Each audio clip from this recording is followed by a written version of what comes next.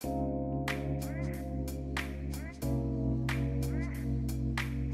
morning, guys, and happy Wednesday. I have a commission to make.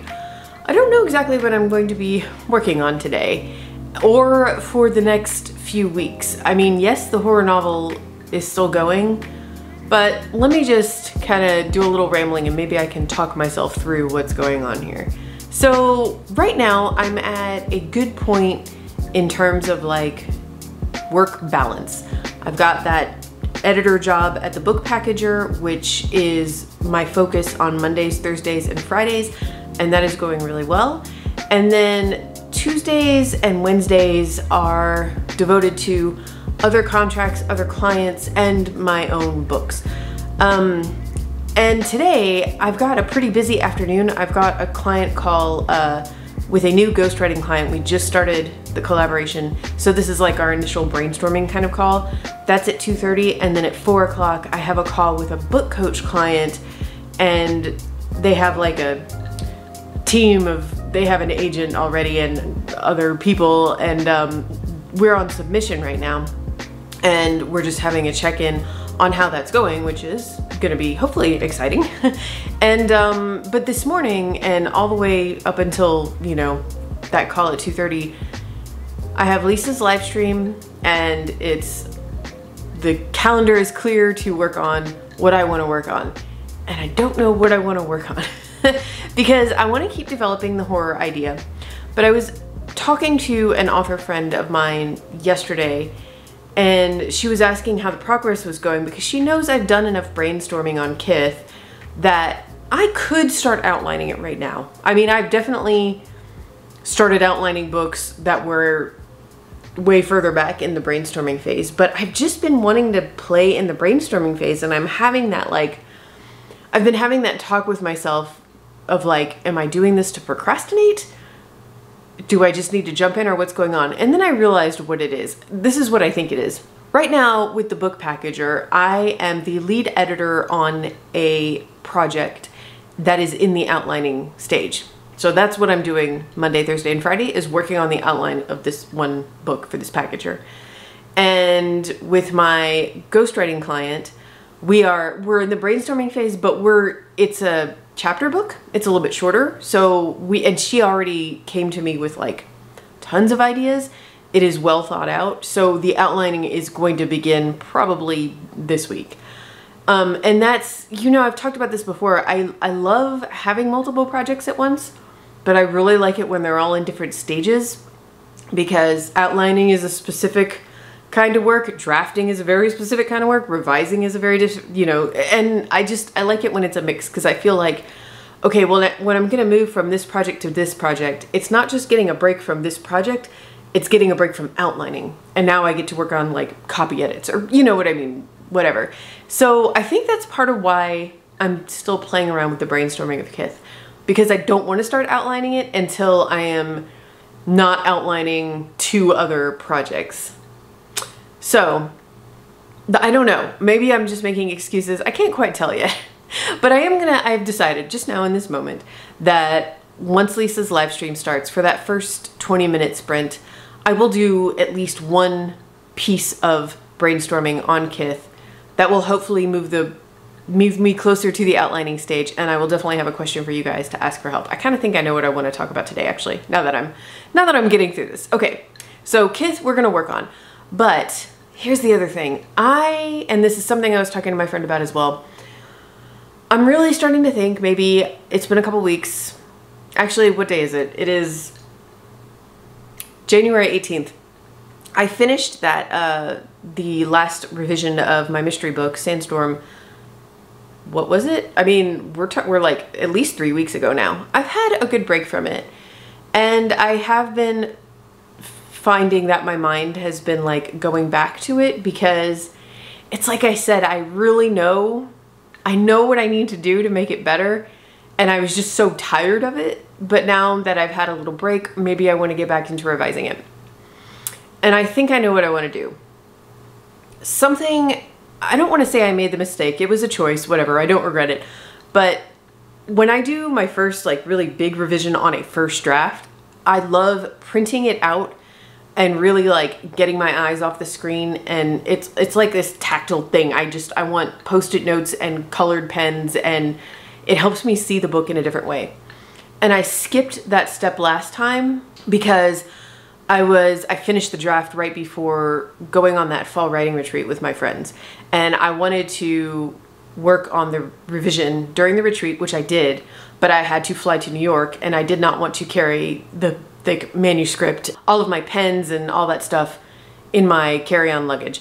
And so I decided, okay, I'm gonna skip the printing this time. And I, you know, maybe I would have gotten more out of it if I had printed it out. I don't know. I'm still thinking that was the right choice, because that retreat was only like 3 or 4 days, so it's not like I would have gotten through the whole manuscript there.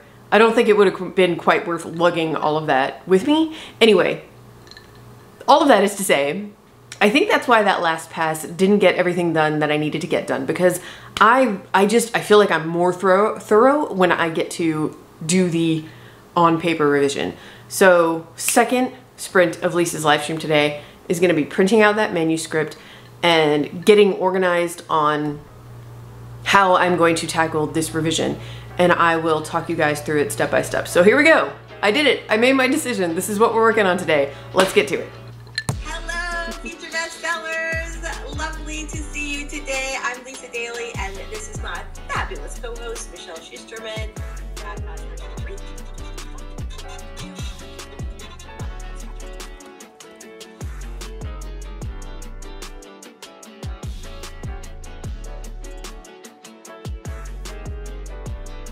So in just about 15 minutes, I did a character profile, and I'm actually pretty pleased with the amount of information I got on this guy. This character his name is Clarence. He is the older character I mentioned. He's 70 years old, and he lives on farmland that he has lived on his entire life, and it is very close to the Kith family's house, and that is kind of his proximity to them, although he also has, having grown up as a young boy during the Dust Bowl and during the Depression, he actually knows a lot more about the real boy at the center of the urban legend about the boy whose family members died one every Sunday of dust pneumonia. He knows a lot more about this actual real boy because he grew up. He's only a few years older than him, than any of my other characters. If all of that sounded like hot nonsense, you might want to go back and watch my first 2 videos about this horror novel, because I've already shared a little bit about this idea.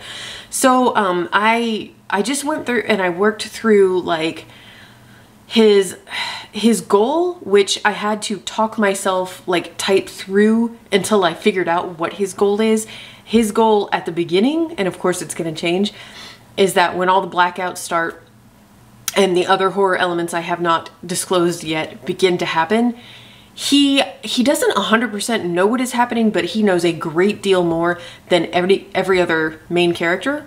And in the past, he has, like I'm talking about decades ago, he has seen other signs of things threatening the town, but his warnings to people were always dismissed. And now that he's older, he's like, I don't want to be that, you know, the crazy dude with the cardboard sign on the street corner.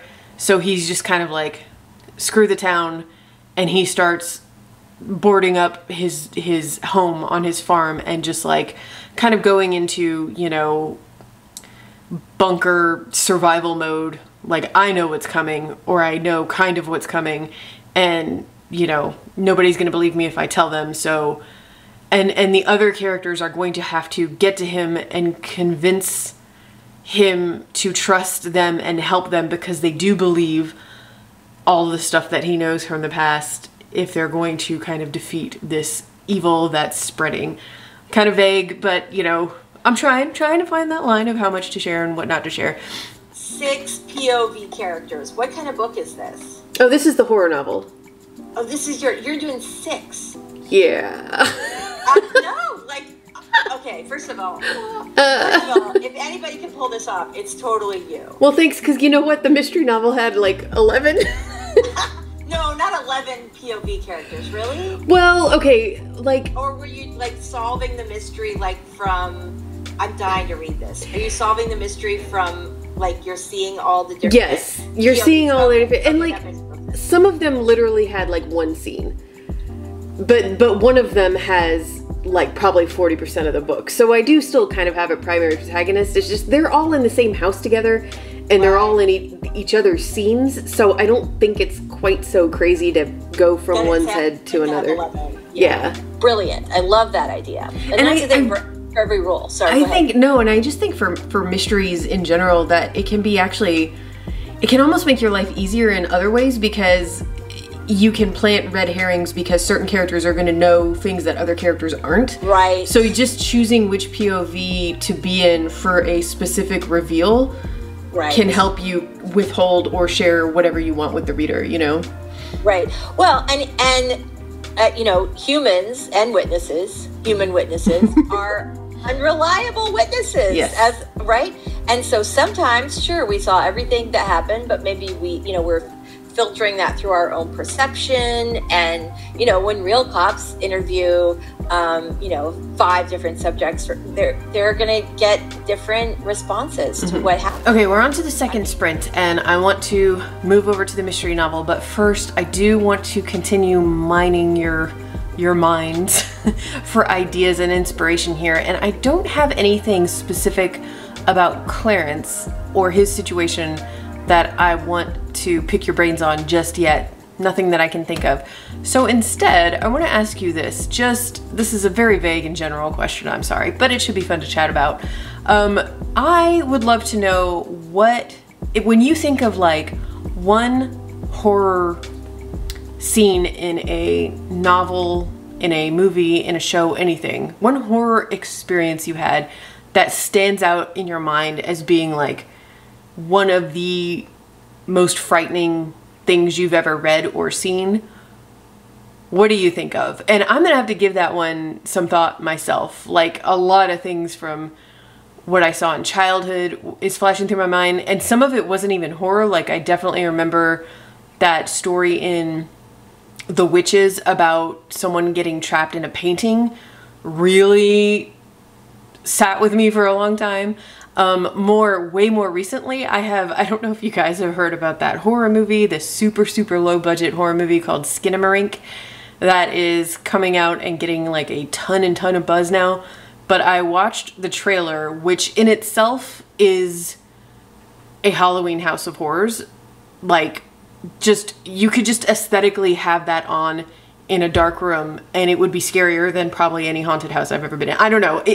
I think some people are like, this is stupid and boring. I don't understand why people are freaking out, but I have watched a lot of reviews and read some reviews of it, and like video reviews as well of people who saw it and what they say. And yes, I even read some spoilers about it, because that's what I do with horror, because I'm a chicken. And it looks incredible in a really fresh way that a lot of horror movies aren't. Like, it's not relying on a jump scare, and it's also not just, I don't know what to say about it, but if you've seen the trailer, you probably know what I'm talking about. It's different. And if anything else, it is very refreshing to see something come out of Hollywood and get in theaters that is just like truly unique, and a filmmaker is trying something new. That's awesome. So tell me about the horror, stories that have stood out most in your mind, and what was it about that scared you and really stuck with you? And with that said, we are going to move on to some mystery novel revision.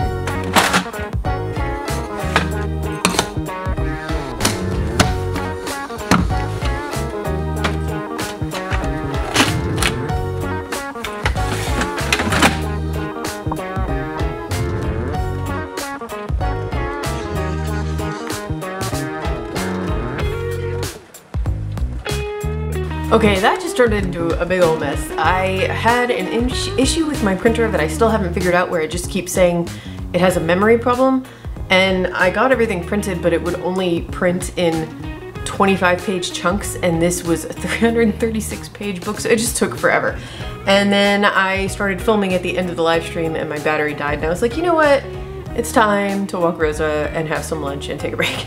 So now I am back, and it is almost 1:30, and I have that first client call at 2:30, so I've got about an hour left. And here's the book.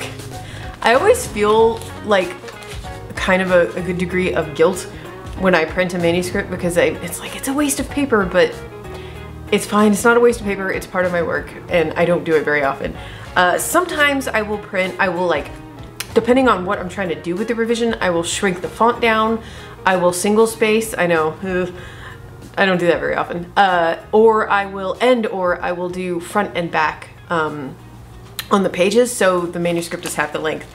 But I know how much work I need to do on this. I know I need the space to actually write out everything I want to write out as I'm revising. So I just went ahead and went for it, and this is the full monster. You know, the back of the pages are blank because I use that to take notes and like write out sketches of scenes if I'm going to change or add things, which is going to be happening a lot, especially towards the end. Yeah. So here it is. Here is the monster. Now let me, first of all, okay, something I thought of during the live stream that I wanted to share, because I get this question a lot, is how I manage working on multiple projects at once. And one thing I know I've said before a lot, in fact, I said it earlier today, is that I try my best to keep everything I'm working on at a different stage. There's the brainstorming stage, the outlining stage, the drafting stage, different levels of revising stages, copy editing stages, etc. And I like to keep it, I like to be at different stages in the process for however many, you know, hopefully no more than 4, but ideally 2 or 3 projects that I'm working on at once.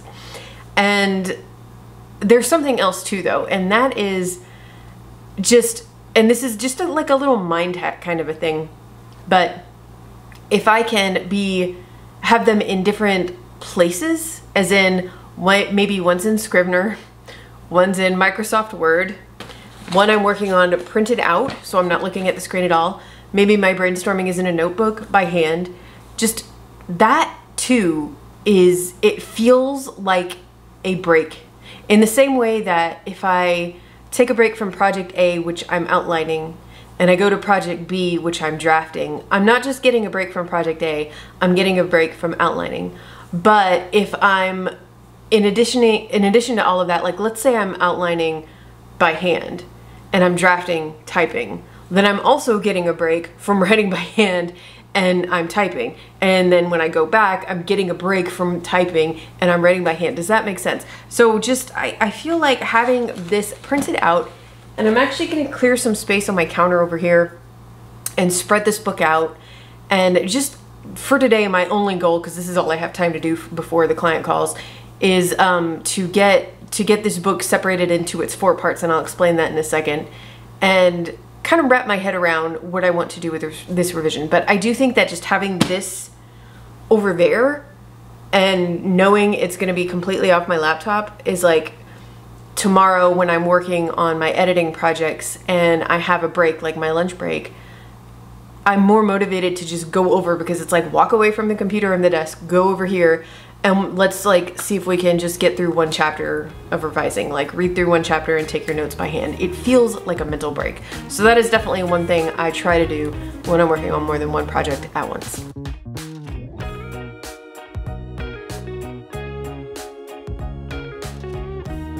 The other thing I really love about printing books is printing your manuscript, is that it's just, to hold a physical copy of it like that is just, it really kind of drives home your accomplishment. Like, I wrote that. I wrote every single one of those pages. I wrote this behemoth, and this book is one of, I mean, again, you guys know I'm usually a middle grade writer. The books I write are usually much shorter than this. This thing clocked in at, I believe, 96,600 words, I think, is where the last revision came in at. And that is actually part of a problem, which I will get to in a second. But first of all, I just, spreading it all out like that and taking it in is like, okay, this is a good feeling of accomplishment. And also I feel like it's almost, I was describing this on Lisa's live stream earlier, it's almost like this claustrophobic feeling for me being in a Word document on one screen. Sometimes I just like to spread things out and feel like, oh, I can see the whole story now. I know that's a little ridiculous and not exactly how it works, but it's a mentality thing. So anyway, what I'm gonna do now is walk you through how why I've split this book up into 4 parts. So let's take a look at that. Yep, 96,600 words, eek. I will go ahead and share with you guys the actual real title of this book, which is This House Has 4 Shadows. And shadows in this case essentially means ghosts. This isn't exactly a paranormal story, but we'll just go ahead and say, to keep it short, that in this case, shadows means dead people. So it's not really a spoiler because you're gonna, like, if you read the book within the first few chapters, you would understand this definition of shadows. It means 4 people are gonna die in this house during the course of this book. So the way I have the book set up is part 1, which is the first shadow, and it ends with the discovery of the first body. Part 2 is the second shadow. You guessed it, ends with the discovery of a second body. And then of course we have the third shadow, and then the 4th shadow will be the final victim in the book who dies at the end. So all I'm gonna do for today, just to get things started, is I'm gonna use my post-it notes to kind of mark those places so that when I stack the manuscript all back together, it's easy for me to find part 1, part 2, part 3, part 4. And I will be using other color post-its to mark other key scenes in the book. Right now, just kind of thinking off the top of my head, I think I'm going to be using certain colors for certain characters, so it's easy for me to identify, oh, I need to find this particular character's point of view right before this character dies, that kind of thing. And I'll just have those tabs sticking out at the top. And then I'll probably do the same thing, like just come up with a color coding system of how I'm gonna use my pens and what certain colors are going to be used for. I don't get too into this, like I have a full rainbow of colored pens. I don't really need all of them, but it does having some kind of color coding does help you once you really get into it, kind of at a glance when you're looking for something. If you know the red pen is where I'm cutting stuff, you know, I don't know, it helps. It feels more organized and it looks cool, so whatever, that's what I'm doing. I will probably share more details about this later as I actually get into it, but right now I'm just kind of keeping an eye on the clock because I do have some client stuff coming up. The other thing I want to say is, so I mentioned the word count is a problem. There's nothing wrong with a 96,000 word book, obviously. However, my thinking, and I'd love to hear you guys' thoughts on this. My thinking right now is, so this is a mystery novel. I would say kind of aspirationally that it's like a book club mystery. That's kind of how I would, if we were going to go into a subgenre, that's how I would define it. And if it is going to be published, it would be my adult fiction debut. It would be considered a debut novel. And between the genre and the fact that I'm a debut, I really feel like it would be in my best interest to keep this to 90,000 words max. And that's based on a lot of my own observations as well as conversations with some people I know in publishing. A good friend of mine who is also getting into adult fiction, and she already has an agent for this and is in the submission process. She's hearing from her agent that even in other adult genres, editors they're a little more hesitant to, if it's a debut author, to have a 100,000 plus word novel. Don't despair, especially if you're writing sci-fi fantasy. I'm not saying you have to write under 100,000 words. Those genres, it is still pretty normal to go over, but I feel like personally, this story, despite all the POVs I have, it takes place in a house over the course of 24 hours. It should feel tight. It is tightly plotted, and while I'm nervous because I know a lot of the things I need to add to the end are, I guarantee you, going to carry it over the 100,000 word mark, I also know that I allowed myself while I was drafting to get very self-indulgent, very kind of navel-gazy, and experiment a little bit. And there's just a lot of character rambling, like inner monologue, self-indulgent stuff that I got out of my head, out of my system, to help me get to know the characters and to help me find the voice. And now I really need to go through and be ruthless and cut, because this story absolutely can be and should be told in no more than 90,000 words. So that's going to be the challenge, because there is a lot I need to add. but there's also a lot I need to cut. And so that's where we are with that right now. And I am just going to call this vlog there. I would love to hear all your thoughts below, especially about horror. What scares you? What is like, what's the, you know, your most traumatic horror movie or horror novel story that you've got? Like, what just did it for you? And yeah, that's it. I will see you guys next week with another video. Bye.